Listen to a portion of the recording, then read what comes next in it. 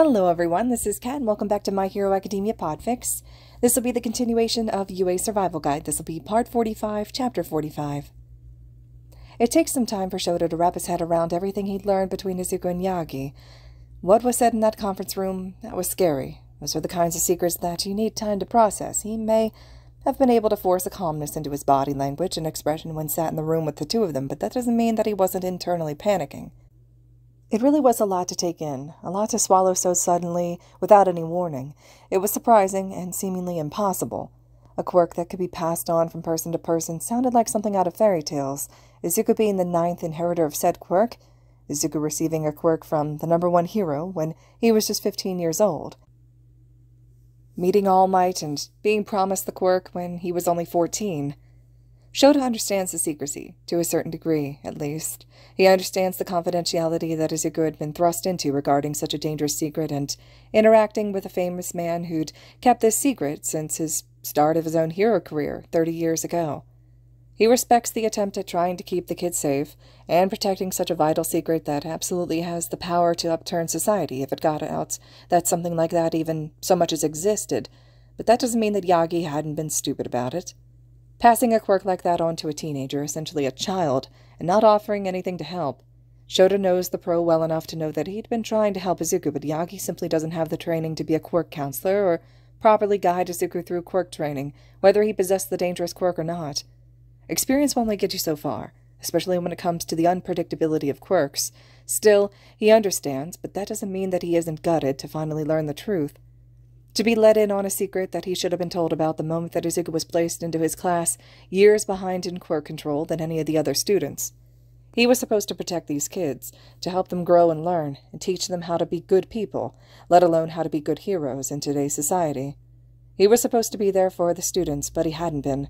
There's a small part of him that's angry with himself for never noticing, or maybe never digging in is the better choice of words, because he'd always known there was something off about Izuku and that quirk of his. It's irrational, he thinks, to be upset at the fact that he didn't help with something that he hadn't known about. It's irrational, but he can't help the pit forming in his stomach the longer he dwells on it and really picks the situation apart. There had been tells, as minuscule as they'd been. Frankly, that entire conversation with Izuku and Yagi had more or less blindsided him. He hadn't known what he was expecting when he'd caught the two whispering like school children in the infirmary, but it certainly wasn't anything like the actual truth of the situation. To learn of Izuku struggling alone, trying to learn a powerful, extremely dangerous quirk without proper training or counseling, to know that Izuku had been struggling with something so dangerous, and Shota hadn't had the faintest idea of what that actually entailed, just how dangerous superpower was. Maybe Yagi hadn't meant to isolate the teen, but at the end of the day, he had been. For almost a month between the moment Izuku used that quirk for the first time on the zero-pointer and when he finally found the courage to confide in Shota that second week of school, it had almost been a month. A month of the kid learning on his own, through trial and error that often resulted in fractured limbs and shattered bones, a quirk too powerful to be contained in his body, despite the muscle Izuku had arrived at school with, and had just kept building as the year progressed, and hadn't Izuku said something about his quirk blowing off his limbs, or something if he'd manifested it too early? That thought alone has his stomach churning unpleasantly. Shota glares down into his mug of steadily cooling coffee, stomach too uneasy to even think about taking another sip. Still, he cups the warmth between his hands, even if the sight of the coffee makes him want to recoil. It really feels like a rug had been tugged out from under him, leaving him to flail as he tries to right his footings or catch himself, which feels impossible at the moment. He feels like an idiot the longer he analyzes Izuku's time in not just his class, but as his foster son as well. There really had been tells, if he'd just taken the time to look closer. He and Hizashi had always had suspicions of All Might playing favorites, way prior to them actually taking the green-haired teenager on as a foster son. And Yagi had been blatantly interested in Izuku on that first day, hovering just out of sight as the 1A students competed in Shota's quirk assessment test. Shota had known there was something there, of course, but he never would have been able to guess that it would be something like a literal mentor-mentee relationship revolving around a newly transferred, stockpiling super quirk. He never would have thought it could have been because Yagi had known the kid for nearly a year before the entrance exams even took place. This was way worse than anything he thinks he could have surmised. Shota had decided that same night after he'd made sure Izuku was tucked away asleep in his bedroom in the apartment. Shota, for one of the first times in his life, hadn't been able to quiet his thoughts and find the same fate as the exhausted teenager. Something about knowing that irks Shota. Even thinking about it now, Yagi should have told them, or told Shota in the least. He was the adult in this situation, and Izuku is still a minor. He and Hizashi are pros, teachers, and the boy's guardians. They know secrets and have worked under intense confidentiality agreements, but he knows Yagi hadn't even considered saying a single word about any of it, even if it would have made Izuku's integration with such a powerful quirk that was entirely new to him less traumatic, even just a little bit. Shota's just glad that Izuku had sought him out all those months ago at the start of the school year, confiding in him that he was a late bloomer, and that he was scared of his new quirk, scared to hurt others and himself. Shota had known at the time that there were things that Izuku was edging around as he explained himself nervously, and Shota will admit that he hadn't really understood then, as hard as he had tried to help Izuku along and teach him to control his quirk and to be comfortable in his own skin handling something so powerful. It went far, far deeper than that, though, didn't it? The more he thinks about that day now, the conversation that Izuku had prompted, the prouder he is of the kid. That must have been terrifying. Shota knows Yagi probably wouldn't have been on board at that point, and even from just hearing how the man had been whispering about secrecy that afternoon when Shota had caught him at Izuku's bedside in the infirmary, he knows how his kid idolizes Yagi. Izuku would never want to hurt or betray him. Shota can only imagine the inner turmoil that had the kid hovering outside of his classroom door that day after school. He thought it was odd back then, but now it makes complete sense how hesitant Izuku had been. How he skirted around topics, and thought awfully hard about what he wanted to say, which wasn't typically a trait high school kids had. Shota suspects Izuku had told him about being a late bloomer behind the #1 hero's back. Izuku had made the decision to reach out when he needed help, even if it was just the bare minimum that he could ask for without raising suspicion or betraying the trust that All Might was offering. He'd still reached out, and he'd reached out to Shota. Shota can only imagine what his kid had been through when it comes to that dangerous stockpiling quirk that will apparently be additional quirks as well.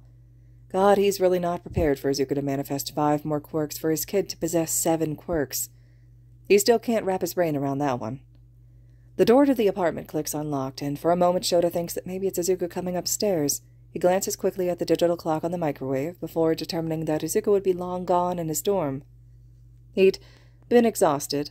Despite the incident at training happening 3 days prior, Shota had him on strict rules of no training and light activity, but thankfully all Izuku really wanted to do was sleep off the exhaustion and exertion. Shuzenji had dropped by the apartment each afternoon to check in on him, if only to make sure the teenager wasn't sneaking around and training or overworking himself. Shota would almost be offended at her lack of trust in him, but then again, Izuku is a wild card who has very little self-preservation skills, and Shota wouldn't put it past the teen to disregard them and keep practicing. Izuku had spent those first 2 days after that exercise, and the draining conversation, sleeping off the worst of the pesky fever that refused to break. Shota was just happy that the physical sickness of quirk exhaustion had worn off that first day of bed rest. Shota had never been gladder that they'd had the forethought to plan the battles for a Friday, giving the kids at least some recuperation time after facing new quirks and pushing their own abilities. By the time Monday had rolled around, just that morning, Izuku's fever was nearly broken, so Shota had permitted him to go to classes, so long as he didn't use any of his quirks until the fever was gone. He'd even forbade the kid from trying to use the new quirk until Shota had a chance to work with him on it, without his peers around. Shota hears something heavy hit the floor, a bag perhaps, and then there's the sound of keys being set on the storage cupboard that they have in their genkin, and there's a light bump of leather boots being towed up against the wall, and then light footsteps are easing into the apartment. Shota remains silent, staring at the doorway for his husband to appear. Hizashi rounds the corner, blinking in surprise. "I didn't expect to see you up, babe." Hizashi cocks his head faintly, now eyeing the coffee Shota still clutching distastefully. "You okay?" Is it wrong for a man to stay up to greet his husband? Shota's lips pucker, heart thumping anxiously, yet in annoyance at Hizashi reading him like an open book within seconds of being in the same room as him. "Why do you assume something's wrong?" "No, nothing wrong with it at all," Hizashi hums, arms crossing over his chest as he eases into the room. "Just I know you struggle staying up to greet me, as hard as you try, and I didn't assume anything. I asked if you were okay. 2 totally different things, sweetheart." Hizashi hesitates, arms uncrossing as a worried frown curls onto his lips. He regards Shota calmly, finally bringing himself toward the table. "But that response has me thinking something may actually be wrong." Shota hadn't really told Hizashi much. The man knew Izuku had overworked himself and had been in the infirmary with a rather serious case of quirk exhaustion, but that was really just the tip of the iceberg. Hizashi simply didn't need the extra stress while already on a mission on the other side of the country. Shota knows that Hizashi's focus needs to be on that mission. There's simply no point in adding more worry onto Hizashi's plate when the conversation can wait until he's home and can safely give it his full attention. Not to mention, Shota knows how hung up on their foster son the man is, and he knows once he breaks the news, Hizashi won't be able to stop thinking about Izuku and this quirk that he's got. He'll probably feel just as guilty as Shota himself for never noticing. They really think too much alike for their own good. Hizashi wouldn't be able to turn off the parental worry and focus on what's going on there, and that's dangerous when he's out in the field. His focus needs to be on the mission at hand, and not what's going on at home. Shota knows better than to put Hizashi into a situation like that. They'd learned early on, in both their relationship as well as their hero careers, that if it's not time-sensitive, or a life-or-death situation, it's not worth distracting the other while they're at work. And this, as surprising and upsetting as it is to learn their kid had been keeping such a huge, potentially dangerous secret under the insistence of the former #1 hero, simply is neither of those things as much as Shota wishes they were. Izuku had had this unimaginable quirk since before they'd met him, technically, and sure, the thought of these new manifestations is worrying, but as of now, it's simply one new quirk that they'll be working with. Hopefully he'll have a better handle of it before he manifests another, but there's really nothing they can do about it, whether Hizashi's here or not. "Babe?" Shota looks up from his coffee, realizing slowly that he'd been too quiet. A cat brushes up against his ankle, and his coffee is now just a cool mug cradled between his hands. "Shota, you're worrying me." Shota draws his eyes away from the worried blonde, fingers tightening on the mug. "We need to talk, Hizashi. It's important." "Okay." Hizashi hesitates as an emotion Shota can't quite place settles into his expression until finally, "Is this a you want a divorce we need to talk, or an I forgot to do the laundry and you're upset about it we need to talk? Also, just for the record, if you do want a divorce, I am totally fighting you for custody of our son and the cats. I'm open to joint custody." Shota snorts a laugh of surprise despite the gravity of the situation. "No, I don't want a divorce. I'd never even considered dating anyone else, so you're safe on that front. Only you could wear me down, and now you're stuck with me. Till death do us part, remember? You're spiraling, Hizashi. It's nothing of the sort." "Yeah, well, you're scaring me," Hizashi retorts anxiously, hands lacing together on the tabletop as he regards Shota. "Not exactly what you want to hear from your husband when you get home after almost a week away, and totally not the way to ease into what I assume is a serious conversation, sweetheart. I almost had a heart attack. What's this about, then?" Hizashi pauses, staring at Shota for a long second before he draws in a breath. "Wait. Izuku was sick. You told me he overworked himself. Quirk exhaustion, right? Poor little guy. Does this have something to do with that? Where is the little listener, anyways? Up here?" "It does involve Izuku." Shota nods slowly, unsure what else to say. "He's not here. He was finally well enough to sleep downstairs again tonight, and as far as I know, he's already asleep. The exhaustion hit him hard. His fever hardly broke since that evening he had spent in the nurse's office. Today was the first day that he was well enough to be up and moving, insisted on going to his classes." "Sounds like him." Hizashi huffs fondly before sobering up to the seriousness. "What involves Izuku if it's not him overusing his quirk again? Did something else happen? I thought he was past the point of overworking himself and breaking himself when it came to his quirk. He's been so good with his quirk control." At this, Shota hesitates. How are you supposed to ease someone into someone, your child, manifesting a second quirk? That doesn't happen. You're born with a quirk, sometimes very rarely 2 quirks like Todoroki, but up and manifesting an entirely different quirk when you're 16 years old is practically impossible. "Shota," Hizashi warns, voice tight in that scolding sort of way. "You'd better not be figuring out how to sugarcoat something for me. I'm a grown-up. I can handle whatever it is you have to tell me, especially when it involves our child." Shota frowns deeply at being caught, sighing heavily as he slumps back against the backrest of his chair. "Hizashi, he manifested another quirk." Hizashi cuts himself off, mouth agape as he seems to be processing that. Shota feels a little bad starting the conversation the moment Hizashi got home, but then again Hizashi hadn't really given him much of a choice. "He what?" "That's why he got so sick." Shota carries on, head bowing down.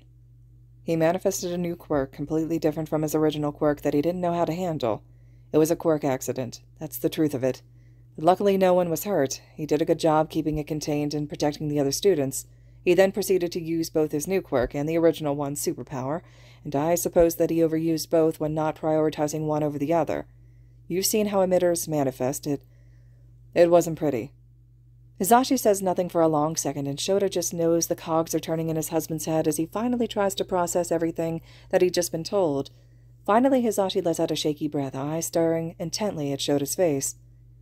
How is that even possible? He manifested a second quirk? Now? Shota bobs his head in a nod, worrying his bottom lip between his teeth. What else? Hizashi asks quietly. Shota lifts his eyes, unsurprised to find lime green staring right back at him. You're nervous still. Hizashi analyzes with narrowed precision, still able to read Shota with ease. It's something the dark-haired man both loves and loathes about Hizashi. Don't bite your lip like that, you'll split it. Just tell me the truth, Sho.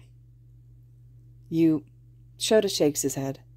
This is going to be a long conversation. Go get changed and have a shower. I know how much you hate sitting around in clothes that you've traveled in. I'll make us something to drink. I could use some green tea. Does that work for you?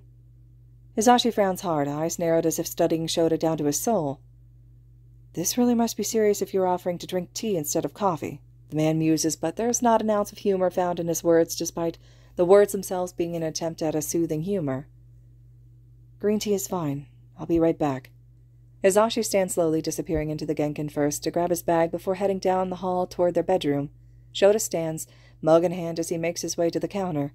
He sets his coffee mug in the sink and then selects everything he needs to make the tea as he listens to the shower turning on. Hizashi really isn't wasting any time.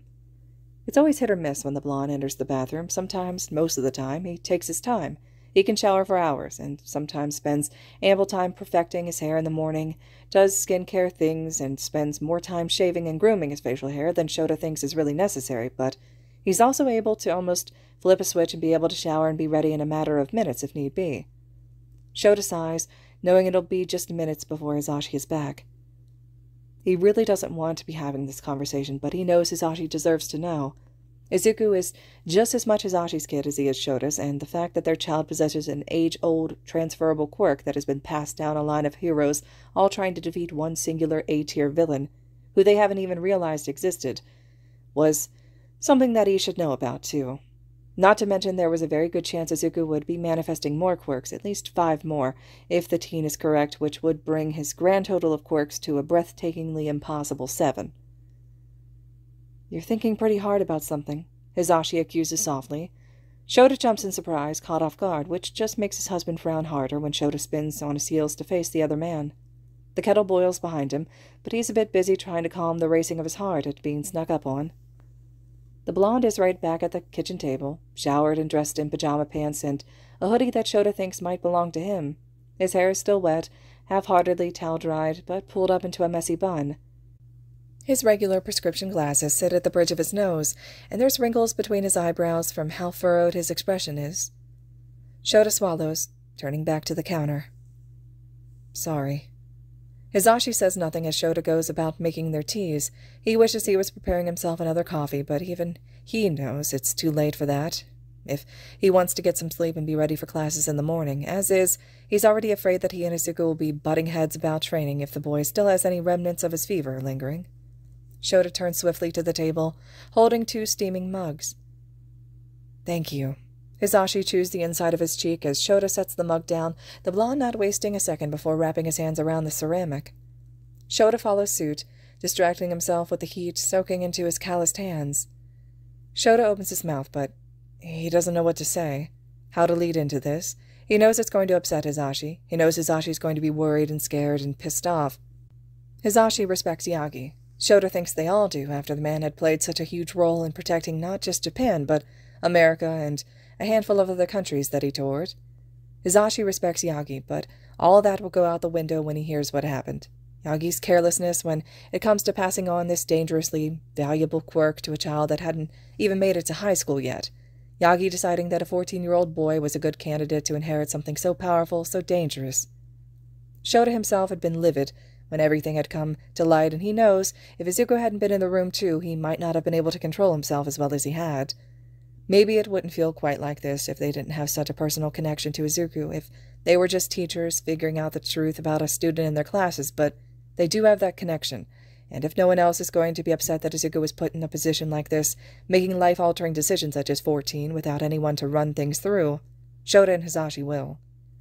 And it's really not Yagi's fault, not entirely at least. He was an idiot, no question about that, in the way that he did things, but Izuku simply didn't have anyone in his corner before meeting the man. He was a quirkless child, who no doubt faced discrimination. He was isolated for being different, belittled, and Shota knows this just from how Bakugo had regarded the green-haired teen that first day of school, which makes a lot more sense now that he has all the information. It was unfortunate circumstances that made this messy. Izuku was essentially on his own when he'd met All Might. No one helped him reason the pros and cons of accepting a quirk from a man who was the #1 hero, but was also a stranger to Izuku, or to help him think logically about the dangers he'd be accepting, or to even just bounce thoughts off of, in an attempt to understand the seriousness of what was being offered. To a 14-year-old who had nothing, Yagi had offered Izuku all of his dreams tied up in a neat bow. Yagi couldn't have known that. The man hadn't known about Izuku's mother until the teen had told him that day after Shota had found him, living on the streets. At the end of the day, Yagi simply offered him something, and Izuku took it. "I haven't seen you like this in a long time, Sho." Hizashi is the one to break the silence they'd settled into. He's frowning, looking so concerned that Shota really isn't sure how to process it. Shota sighs, hands lifting off the mug to drag down his face. He breathes out another sigh into his palms before dropping his hands onto the table. "I don't know how to tell you," Shota finds himself saying carefully. "I don't know how you'll react." Hizashi watches him for a moment before shaking his head. "This has something to do with Izuku, right? This new quirk of his, just start there. What happened?" That was logical. Shota could do that. "It manifested suddenly," Shota tells him quietly. "Well, I suppose it manifested out of him. Tendrils of quirk. Energy, maybe. It was horrifying, Hizashi. He had no control, but that quirk was rampant. Flung him around in the air and crashed into pipes, nearly hit some of the other students in the exercise. He was completely at its mercy, and he looked so scared." Hizashi draws in a shaky breath, nodding slightly. "Did you stop it?" "I didn't." Shota shakes his head. "By the time I got to them, Izuku was waking up and the quirk was already neutralized. I talked to Hitoshi and Uraraka after Izuku was with Shuzenji. Hitoshi said he'd managed to get Izuku under brainwash, and the quirk just disappeared when Izuku wasn't in control anymore. Izuku was out even after Hitoshi had released him, and when he got up, he could control the quirk better. Brad used it during his fight, along with that power quirk of his, and it's no wonder that he'd passed out from exhaustion." "So a lot happened," Hizashi says softly. "He really has 2 quirks now." "That's just the beginning." Shota snorts humorlessly. "I don't want to upset you. I know how you are, especially when it comes to Izuku. It's a lot, Hizashi, and we can't change this. We're simply being informed, and that's it. That's all there is to it. No matter how angry or upset you are, it's dangerous. You need to be aware of that before I say anything more. It involves Izuku, but you don't have to be involved too." "Upset me." Hizashi levels him with a glance, staring seriously into Shota's eyes, charcoal gray meeting lime green. "I want to be a part of this if it involves him, Shota. We're equals, you know that. I don't care if it's dangerous. Upset me, please. Don't leave me in the dark." Shota bows his head in a nod, knowing this was exactly how this conversation would go. Izuku did not manifest his quirk in the traditional sense. Shota stares down into his tea as he speaks, only looking up to watch his husband as he continues. "He doesn't have a quirk factor, or he didn't. I don't know how that changed, if it changed at all, but he wasn't born with a quirk, Hizashi. He manifested his quirk so late because he didn't have a quirk to manifest any earlier." "He wasn't—" Hizashi blinks owlishly. "But he's got— You've seen his quirk. How is that even possible, Shota?" For a moment, Shota thinks about lying, but he can't do that to Hizashi. He deserves to know. He deserves to be part of this and know about this just as much as Shota does. And in the end, Izuku deserves to have people who know, too, to not need to keep secrets and protect others, especially others who are supposed to be protecting him. This is a huge secret that the child had been harboring, and Shota understands the need for secrecy, doesn't like it, but understands it. Shigaraki and this all-for-one villain are dangerous, but secrets like these are draining to keep. Protecting loved ones by bottling things up, saying nothing to keep those you care about safe, not risking putting others in danger when you signed up for it. There's a villain. Shota starts quietly, unsure how he's going to explain all this. Starting at the beginning seems logical, though. That's where Yagi had started, isn't it? Back at the dawn of quirks, he manifested what could have possibly been the most powerful quirk known to man. A quirk that lets him take and give quirks at will. He was dangerous and beyond powerful. "Why are you telling me this?" Hizashi asked softly, uncertainly, watching Shota with a sharp glance. "The dawn of quirks was well over 200 years ago, Shota. How is this relevant to now, to Izuku?" "His name is All-for-One, Hizashi." When Hizashi sucks in a startled breath, Shota knows he's pieced it together. They'd all heard the name when the villain had been arrested, even if it hadn't meant anything to anyone else. Just another villain's name. It hadn't even really been covered in the media past the glimpses of the fight between the two that was scarcely recorded through the storm that day. "That's who... Yagi just fought that villain." Hizashi stumbles his way through his thoughts. "He was just arrested. Right after we got Izuku and Bakugo back from the League. He's still alive? He's been... for this long? How is that possible?" Shota nods faintly. "Yagi doesn't know how either. He thought All-for-One was dead, up until recently. The last time they fought, it left them both critical. I assume All-for-One must have stolen a quirk at some point that would keep him alive for so long. He's got a lot in his arsenal, Hizashi. He's dangerous." "Yagi." Hizashi snaps the name out, eyes bright and distrustful. "What does Yagi have to do with this? Why does his name keep coming up when it involves Izuku?" "I'll get to him," Shota promises softly. "There's more to the story, and if you're going to understand, you need to hear it. I know you want all the answers instantly, but you need to understand the basics before we get to that." "All right," Hizashi allows, swallowing down his anger. The blonde slumps back in his chair, fingers curling around his cooling drink to calm himself down. "All right, I'm sorry. Keep going. Please, I want to know." "All-for-One apparently had a younger brother." Shota continues swiftly, trying to remember the important parts of the story that had been shared with him. "A quirkless, sickly man from how the story went. He wasn't like All-for-One. He was opposed to the man and what he was doing. Didn't agree with it at all. All-for-One, he forced a quirk onto his brother. An energy stockpiling quirk, something his body could handle, I guess. The brother did have a quirk. A dormant transference quirk. Yagi says the two quirks melded together and became what's now known to be a quirk called One for All." Wait. An energy stockpiling quirk?" Hizashi breathes out. "Isn't that what Izuku describes his quirk as? And transference, what does that even mean? Like a quirk that can be passed along? That's insane. That's impossible, Shota." "I know." Shota winces. "But that doesn't mean that it isn't true. We know so little about quirks even to this day. Didn't even know something so powerful could exist out there, let alone exist for 200 years without the public catching wind of it. A transferable quirk isn't so insane when considering that." "So Izuku really..." Hizashi swallows, reaching up to scratch at his hairline nervously. "I don't know how to process this, Shota. He's just a kid. How'd this happen?" "As far as I'm aware," Shota pauses, choosing his words carefully, "One for All has been passed down from wielder to wielder over the years since All-for-One's brother had the quirk forced on him. It's gotten more powerful, with each to possess it. Yagi thinks it's the only thing that'll be able to stop All-for-One's quirk. Izuku's the 9th wielder, and Yagi was the 8th. So Yagi gave our kid a super quirk?" "Essentially." Shota shrugs awkwardly. That about sums it up, actually. "Like I said earlier, Hizashi, we can't change this. Izuku had this quirk before we even knew him. All we can do is support him and help him learn, so he doesn't end up in the state he was learning One for All. There's a very strong chance he's going to be manifesting more quirks, the past wielder's quirks. That's what happened during the training. He manifested a new quirk called Black Whip. He doesn't need to be worried about us. He needs to know that we're going to support him." How many more?"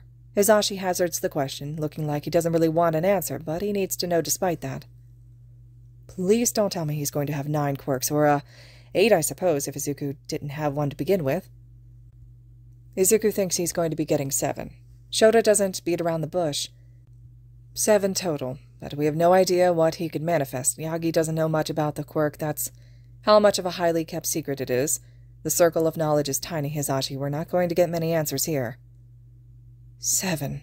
Hizashi wheezes, dropping his head down to his hands. I know. Shota sighs, sharing the sentiment. Hizashi keeps his head down for a good second before he's finally lifting his attention up, expression still serious. How dangerous is this, Shota? How much danger is our kid in? And Shota can't lie about this, can't stretch the truth to protect Hizashi. He needs to know so he can be prepared to protect Izuku and the students as well. Shota understands not telling all the teachers if this really is as sensitive and dangerous as it seems, but if they're lucky enough to be involved, confided in, they need to be prepared for when shit hits the fan. The 2 of them are a part of the select few who know now, and Shota will be damned if he doesn't give his all in protecting his kid and students. A lot, Hizashi. Shota finally says, voice quiet but serious. That's what I thought. The blonde sighs deeply, dry washing his face with his palms like he's trying to wrap his head around everything. Can we even protect him? If what you're saying is true, this is far bigger than us. This villain is in the league. We've never been ahead, have we? They're always 2 steps ahead of us, even when we have All Might on our team. We can only try. Shota shakes his head lightly. It had taken nearly 3 days for him to come to that conclusion, but that's really all they can do. They're not invincible. They can't place themselves on some pedestal when someone like All Might nearly died fighting this villain. At the end of the day, he and Hizashi are only human. Humans who don't possess the quirk believed to be a match for All for One. We know now. Shota continues gently. We know to be prepared. We can help Izuku with these quirks, and God forbid he ever needs to use them against Shigaraki or All for One. We can ensure that he has the best chance at prevailing. Izuku is... He's a hero, Hizashi. We both know that. He might be young, but I think he knew exactly what he was getting himself into. I hate thinking about him getting hurt. Hizashi's voice is wobbly, like he's seconds away from crying. I hate thinking of him being the only one able to stop this. He's just a kid. He's our kid, Shota. He should be focused on hanging out with his friends and finding a girlfriend or a boyfriend or whatever the little listener wants, worrying about exams, not some kind of war he's the secret weapon in. Shota's heart breaks. He hates this too. I know. Shota consoles quietly. I agree, but we can't change that. He's safe here for now. All for One was arrested and he's locked away in Tartarus. We need to make the best out of this for him. Izuku deserves that. We'll keep training him and helping him learn. He'll need all the help he can get. He's part of this, and I don't know about you, but I'm going to give him the best odds possible. Jerk. Hizashi sniffles, a light smile tilting onto his lips. You know I will too. I love him. I'll do anything in my power to keep him safe, just like you dig? Just making sure. Shota shrugs, offering a soft little smile to his husband. There's no point getting hung up on this, and Shota thinks Hizashi has realized that as well. It's not something that they can change, and neither of them are about to treat Izuku as anything more than a student and their kid. He's not some war machine. He's a child, and they'll prioritize that while still making sure that he's getting the training that he needs to not end up a casualty. They settle into a second of content silence, each just taking a moment to process everything. Hizashi slumped back in his chair, hands still cupped around his mug, with his head lulled back and his eyes shut. While Shota slumped forward now, the weight of his upper body supported by his elbows and his fingers loosely hooked around the handle of his mug. Welcome home, by the way. Shota clears his throat lightly, drawing Hizashi's gaze back down to him. We missed you, Izuku and I. It's too quiet without you here. The blonde's lips curl into another smile, just maybe a little huffy now. Thanks, babe. Hizashi snorts out good-naturedly. Shota knows he's a bit late on that one, but he wanted to get the serious talk out of the way first. Hizashi wilts a little, softening slightly. I missed you both as well. I was so ready to come home. I can't wait to hug the little listener tomorrow, especially after all this. I wish he was up in his room in the apartment. I really just want to make sure he's okay, you know? He's okay, Shota assures. He was a bit fevered when I sent him downstairs after dinner, but I'm hopeful that it'll be gone by tomorrow morning. He's starting to go stir-crazy. He didn't hurt himself, it was just the exhaustion. Shizenji had cleared him, remember? She would have kept him if she deemed it necessary. Exhaustion is still serious, Hizashi reminds snippily, sipping at his tea. Man, I do not want to see Izuku go through 5 more times of this. Manifestations are hard enough as is. I don't know what this'll do to the poor kid's mind and body. We don't even know what he'll be getting. It's like the worst game of gotcha to exist. Hound Dog will be the next one I inform. Shota promises because even if Yagi hadn't prioritized proper manifestation etiquette, Shota sure as hell will. Not the vital details, of course, but the chance that Izuku might be manifesting additional quirks, I doubt he'll ask any questions. He knows confidentiality well as a pro and a licensed counselor, and I honestly doubt anyone would be able to figure out Izuku had a transferable quirk that dates back to the dawn of quirks without additional information. That's illogical. That's insane. Hizashi muses in agreement, but his lips turn downward slightly as he winces. Yeah, I doubt anyone could figure that one out. I'm glad, though, Izuku needs a professional quirk counselor. And training, of course, but you're obviously the best choice for that. Man, this'll be rough, won't it? It might be. Shota bows his head in a nod. If this first manifestation was anything to go off of, they really might be in for a ride. He's a strong kid, though. You should have seen how fast he managed to grasp at that quirk when it manifested. It's like he suddenly knew the secret of controlling it when he came to. I've never seen anything like it. He really is a remarkable kid, isn't he? Hizashi blows out fondly, sipping at his tea. He's something. Shota agrees lightly, hiding his own small smile behind the rim of his mug as he follows suit, sipping lukewarm tea. A problem child is more accurate. Stop it. Hizashi laughs, swatting playfully at Shota's forearm from across the table. I know you adore that kid. He's not just a problem child, he's your problem child. Just admit you love him already, grouchy pants. Shota doesn't reply, but he's well aware that his smile widens faintly behind his mug as his eyes soften in adoration of the thought of their kid. Izuku really does have him wrapped around his finger, doesn't he? He'd never gotten quite so attached to a foster child because he knew more often than not the kids placed with them were in passing, a couple nights, maybe a week if needed, but then they were gone again. But there was something different about Izuku. Somehow the child just fit with him. Shota had never pictured himself having a child, not when he was little or when he and Hizashi had gotten married, but now he can't seem to imagine their lives without the green-haired child. Dad. Izuku had called him Dad. Shota had almost forgotten. Maybe the kid was starting to feel the same way. What's got you smiling like that? Hizashi reaches across the table, finger hooking over Shota's wrist, to pull his hand away from his mouth. Come on, Sho. He called me Dad. Shota confides softly, eyes staring down into his drink as his lips twitch into another smile, as Hizashi gasps in excitement. I'm not sure if he realized it, but he did. He did? Hizashi is positively grinning, beaming from cheek to cheek. That's amazing, sweetheart. I wish I could have heard it. I totally miss him calling us Dad and Papa, even if it was just the one time. Oh, man, I was so sure he'd call me Papa first, but I guess Nem won this round. Never take a bet with her, Shota. It's like she's a witch or something. Bets are illogical anyways, Shota remarks in a scoff. Bets are fun, Hizashi laughs. You're just a poor loser who can't bet right to save his life. Stop betting on our child. Shota shakes his head, still reveling in Izuku calling him Dad to feel offended at the teasing jest from Hizashi. Like I said, I doubt he even knows he did it. I didn't mention it, and he didn't seem to realize. But he wasn't drugged up this time, Hizashi smiles knowingly. That's a step in the right direction. Gah, I love that little listener. He called you Dad. That's the sweetest news I've ever gotten. I needed that after, well, everything else, you dig? I hope he calls me Papa again soon. Shota's heart swells fondly. I really liked it, Hizashi. I'm sure. The blonde smile softens, regarding Shota with such soft, fond eyes. You're a good dad, Shota. He just needs time. Hopefully soon he'll let himself think of us as his dads. He really needs people he trusts in his life, and we're not going anywhere anytime soon, yeah? I hope he knows that. I'm not sure Izuku really trusts anyone, Shota finds himself saying, and it's also something he's thought a lot about. Every time he thinks they're making progress, it feels like the teenager finds a way to wall himself off. Izuku's always been a strange kid, there's no arguing that, but he'll live a lonely life if he doesn't start letting himself trust others. Shota understands the secrecy that came along with the knowledge of and possessing One for All, but now? Maybe now that they know, the kid will ease up a little. Shota had learned that the hard way, until he'd let Hizashi and Oboro whisk him away into a life of friendship and near-constant companionship that he couldn't hide from if he tried. He wouldn't change it for anything. Yeah, Hizashi worries, his bottom lip suddenly looking crestfallen. I know, I worry about the little guy too.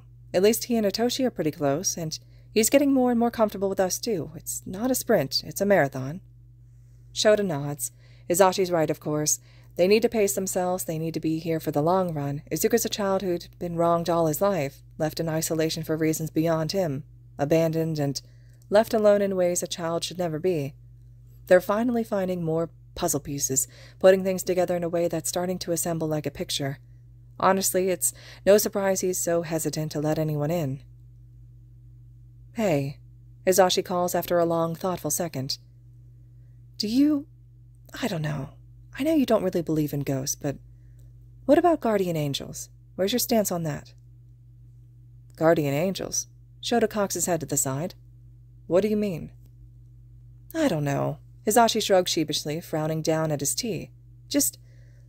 I like to think that maybe he's not as alone as we think he is. Doesn't he, I don't know, remind you of Oboro a bit? Oboro? Shota stills, hands tensing against the ceramic mug. He just reminds me of him, Hizashi breathes out. Some of the little things he does, and I don't know, how he is, I guess. Sometimes I swear Oboro's around, you know? Like, I know he's gone. He's been gone for a long time, but Izuku just feels so familiar.